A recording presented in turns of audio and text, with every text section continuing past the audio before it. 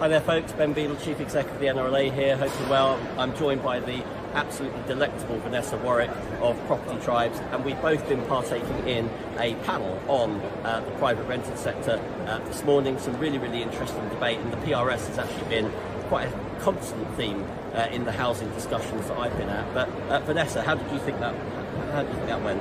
Well, first of all, I think it's just such an experience to be here, isn't it? There's a real buzz. Our little panel was early this morning at 8:45. It was interesting. It was well represented, I think. There was you and myself representing landlords. We had Generation Rent representing tenants. We had local authority represented with a local authority councillor, and we had a Conservative MP, James Cartlidge. And I think what came out of it for me was that everybody was pretty much singing from the same hymn sheet, that we need to deal with the rogue element of the private rented sector, and be more positive about good landlords and the service they provide. That was certainly the thrust of what I was saying. I really spoke out against the anti-landlord rhetoric in the mainstream media, and also obviously from the likes of Shelter and Generation Rent. But I think James Cartlidge, the MP, really surprised us, didn't he? Yeah, I think it's fair to say we butted heads. And for those of you that don't know this chap, he was PPS for Rishi Sunak, but also tries to take the credit for recommending the idea of mortgage interest relief abolition, Section 24,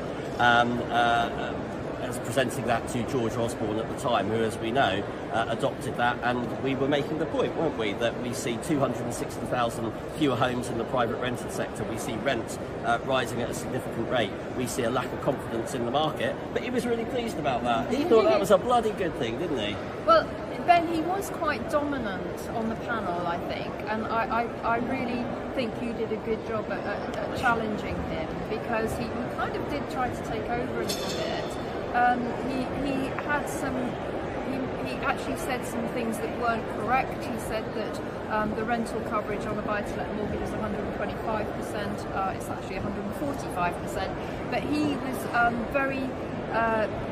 he was going on about how buy-to-let mortgages were too easy to get, and had been over the last 10 years or so, and it had contributed to the credit crunch, blah blah blah.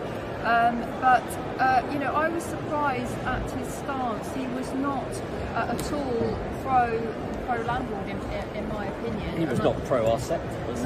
No, in any way, shape or form. And I think it was really interesting for me, and this is a theme that's come out of the various things that I've been at, which is this government wants to turn Generation Rent into Generation Buy. They want a nation of homeowners, but they have absolutely no idea of how to achieve that. And the point that we were making was that you need a vibrant private rented sector, you need more social homes, but you need it now.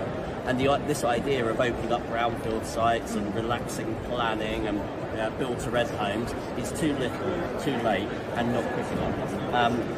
And that will be, in my view, the reason these guys get voted out at the next election, and that's what I told him. You did tell him, and as you said, Rome is burning, and all these kind of headline ideas where there's no detail, well, they're great, but they might take 10, 15 years to implement. Right now, Rome is burning. We've got a massive supply and demand imbalance, which we all talked about, and everybody admitted there was. It's only going to get worse now with interest rates rising. It's going to put first-time buyers off buying. More people going into the private sector at the exact moment that more landlords are going to leave because of everything that's going on. But I think both of us spoke out against Section 24, didn't we? And I think that was the feedback that I had from Property Tribes members. They wanted us to speak out against Section 24. But bit of breaking news, one of the things that Cartlidge said was that he had also advocated that buy-to-let mortgages were repayment and not interest only. Now just imagine if he had, if that had come in as well, that would have been the end of the private rented sector.